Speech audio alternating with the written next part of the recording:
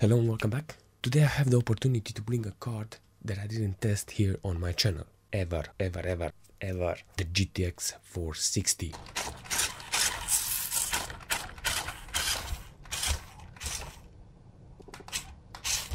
As much as I would like to talk about this video card and tell you some fancy schmancy specs from 2010 and read them from a website, I just want to go straight into the game.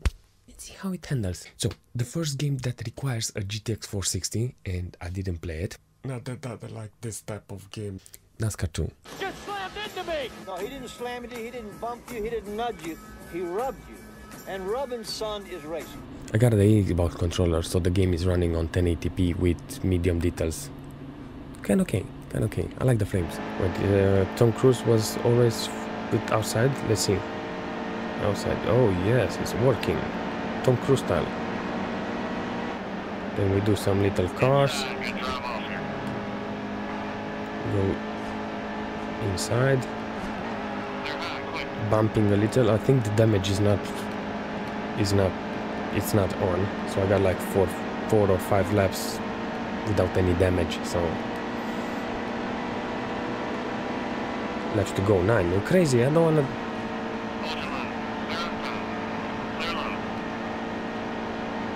Nine laps, I'm almost first place.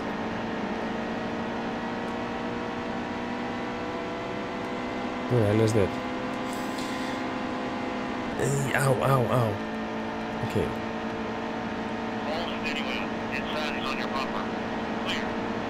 Bumper. Johnson. Larson. Spin Larson. Easy. Clear. So, what do you think about the game, Daniel? Seem better, seriously. If I have to stick with racing, I will always pick a racing game with the Fiat logo on it. Just saying, so... Up next is PUBG with this magnificent ultra super clock GPU.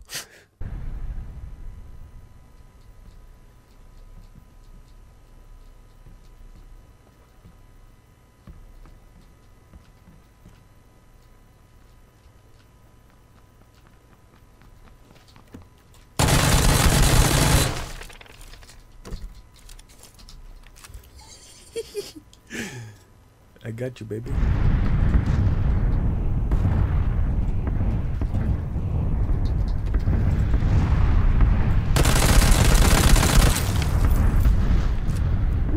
Another one.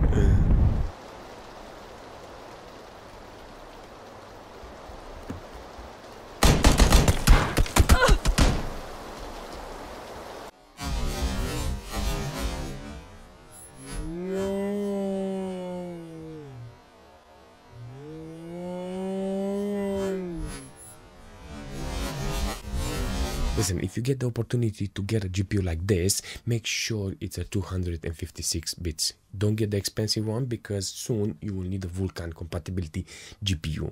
Like, seriously, the new generation of games will be more demanding and the minimal GPU to start the game will be higher. Starting from 600 series GTX from NVIDIA, and I think it's 7000 HD. Nevertheless, thank you for stopping by. Make sure you drop a like, and as usual, I will see you in the next one. Bye bye.